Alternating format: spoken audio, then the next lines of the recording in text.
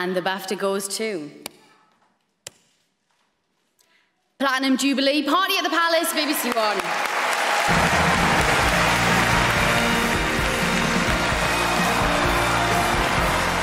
Thank you, everybody, thank you to everyone who voted for us. Thank you very much. Yes, the good old British voting public. You see, sometimes they do get it right. Our thanks go to the mostly invisible team of wonderful filmmakers who created this lovingly handcrafted moment.